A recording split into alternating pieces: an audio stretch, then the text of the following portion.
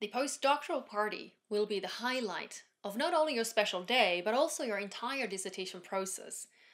It is your opportunity to publicly express gratitude and acknowledge those who have supported you during the process and who made your examination day memorable.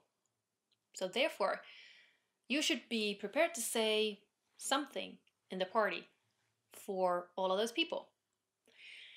You might be in a rush to sort out everything, so it's useful to think ahead and prepare your speeches in advance.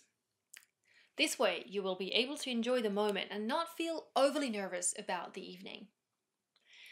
The general words that you should prepare refer to welcoming your guests and beginning the banquet, as well as providing a description of how the evening is going to proceed. Speeches, on the other hand, are directed at specific people and groups and are governed by a number of academic traditions.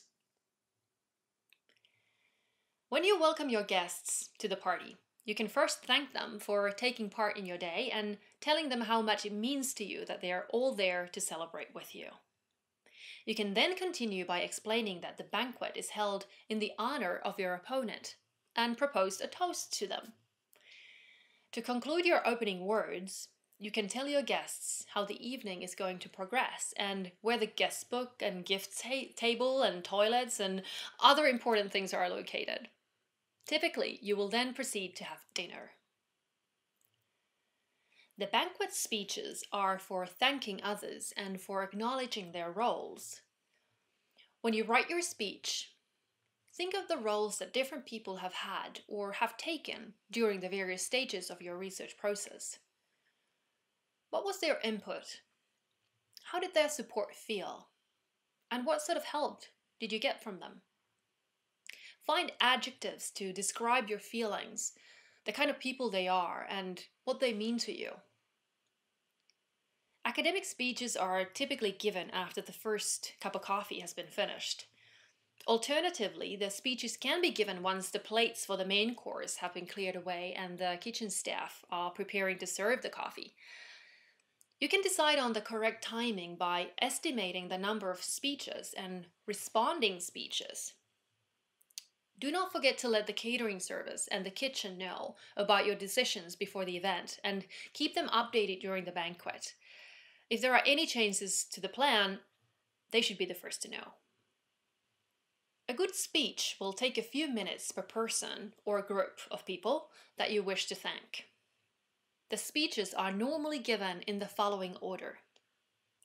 The first speech is for the opponent, as they are the guest of honor, and the rest will be like this. The custos, or the supervisor and supervisors, then the members of the examining board, or the steering group, then the research group and colleagues, or other academic staff and cooperation partners, then the friends, next extended family, then family, and finally significant other. Provide instructions to your guests before the event about the speech traditions during a postdoctoral party. It will be awkward if the guests have to wait and see what happens, and when feeling nervous, not knowing what is expected of them is not good. The order of the response speeches follows that of the main speeches, and this rule will help your guests remember when they received their thank you speech. The rule also determines when they are expected to give their response speech.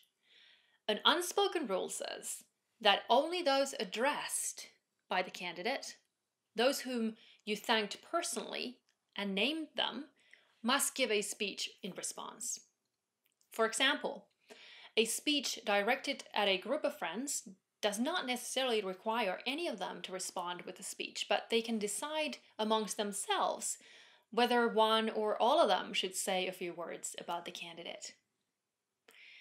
Typically, people giving speeches share little stories from the time you work on the dissertation and describe some of your characteristics that they admire. Here are my tips for you to create a well-structured thank you speech. Direct your words at the person you're giving your speech to and thank them. And tell them why and what for you're thanking them.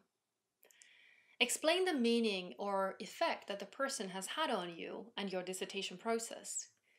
You can also share a funny anecdote or joke about their love for the formatting instructions of publications in a friendly manner. You can end your speech by telling the person what you hope the future will bring for them. Now that I have published and defended my dissertation, I hope that we can take a long-awaited trip to the archipelago. Should you memorize your speech or not? Well, that is entirely up to you, but make sure you know how you're going to react, as the situation may cause you to get emotional. In that case, written notes might support you to deliver all that you want to say. Because if you don't plan your speeches in advance, there's a risk that you will start to repeat yourself. I would like to thank you as well for having an important part of this process, and also your support has meant a great deal to me. Since you're giving speeches, why not make them personal and tailor them specifically to each person you wish to thank? Therefore, make at least some preparations before the event in order to avoid putting unnecessary pressure on yourself. Who else can have the floor at a banquet, and what other speeches can you expect to hear? Well, for example, the head waiter, or you may wish to set out the menu and the program. So it may involve various types of instructions about traditions and transitions at the party. In addition, there may be performances, music, a live band, even dancing, and your personal touches to your celebration are the best. Enjoy. You deserve it.